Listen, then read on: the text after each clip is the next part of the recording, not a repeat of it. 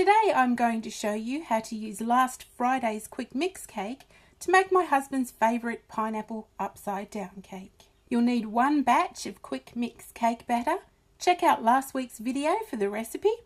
You'll need some glacé cherries, several pineapple rings, the number will depend on the size of your cake tin, 1.5 teaspoons of butter or dairy-free margarine, and 1/2 cup of brown sugar.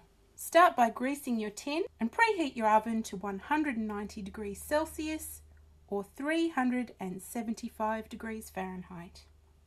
The first thing we need to do is mix the brown sugar and the butter or shortening together. Give it a really thorough mix. And then pour that into the base of your cake tin.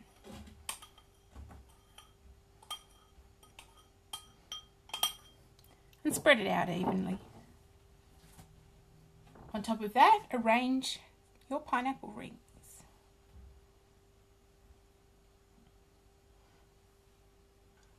And finish your design with the cherries.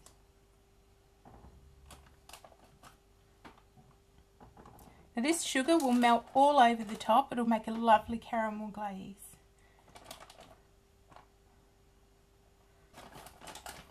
And then eat one.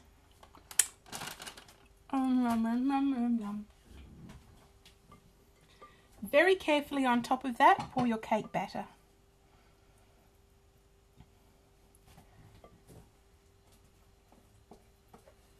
Try not to disturb your design too much.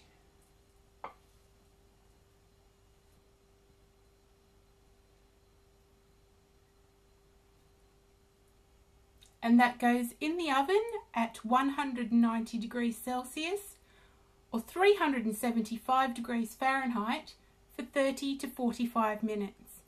It totally depends on your oven. And here is my cake straight out of the oven.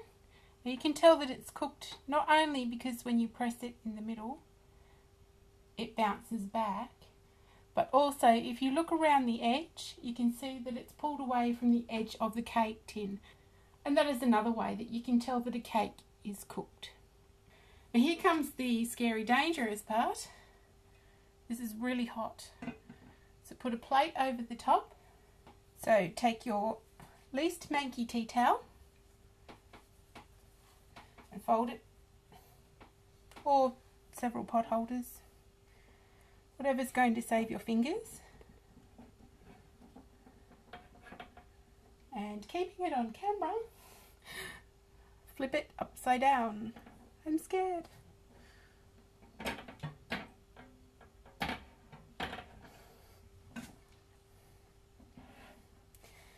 Now, if you haven't used a springform tin, it would probably be a good idea to run a knife around the edge first. And now I'm going to rescue my tea towel.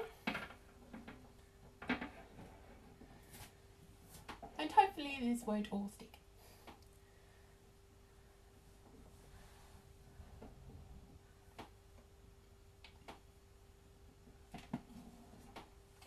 Yay! And now the reveal. Don't stick, don't stick, don't stick. Awesome. And there you have it. My mother-in-law's pineapple upside down cake. It's sticky, it's got a lovely buttery flavour. If you like this video, don't forget to subscribe, give it a thumbs up, or click on the gingerbread man below to watch another one.